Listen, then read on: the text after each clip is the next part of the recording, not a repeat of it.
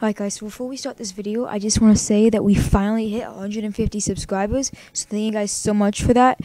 Video will be coming out soon about that, but 40% of you guys who still watch my videos are not subscribed, so if you haven't already, please consider subscribing. It's free, and you can always change your mind later. Alright, with that out of the way, let's get into the video. Hey guys, welcome back to another video, and today I'm going to be showing you how to make a compass track a player in Minecraft Java Edition.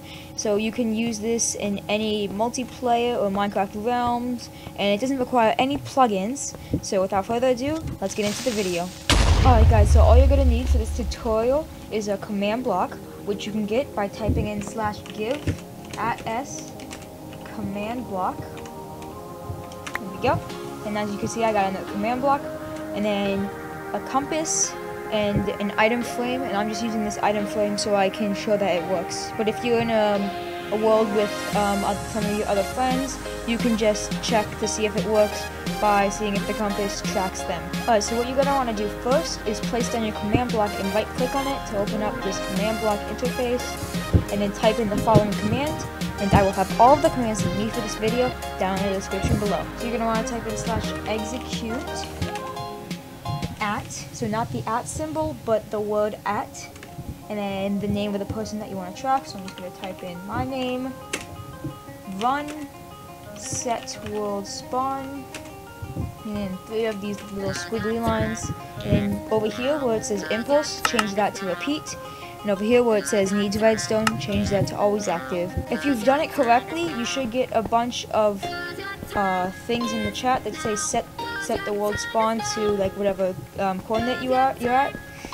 And you can see that it works by if I place down the item frame and then the compass, you can see that it keeps on following me around. But I'm sure that you don't want all of this stuff in your chat window because you can't really even type anything. It just gets lost into the abyss of the chat. So all you need to do to fix this is type in /gamerule commandblockOutput false. And now, if we just wait a few seconds, there we go. Now all of the chat has disappeared, and it still works. If you place down the compass, you can see that it's still tracking me.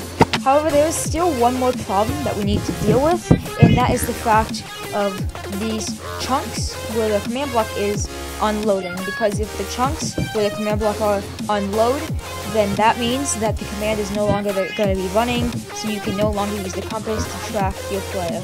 So all you need to do is to see what chunk your command block is hold F3 and press G, and now you can see all the chunk borders. If I go into the next one, it shows these, and if I go back in here, it shows these chunk borders. So what you're going to want to do is go on your command block, or you can stand anywhere in the chunk that the command block is in, and then type in the following command, /forceload add, and then 2 squiggly lines. If you hit enter, then that means that this chunk is going to be constantly loaded no matter how far away from it you go. And just to demonstrate that, I will go thousands of blocks away in a certain direction. And now, as you can see by our coordinates, we have traveled about 1,500 blocks away.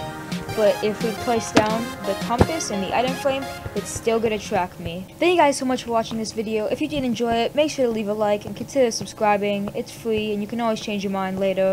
So thank you guys for watching, and I'll see you in the next video. Bye!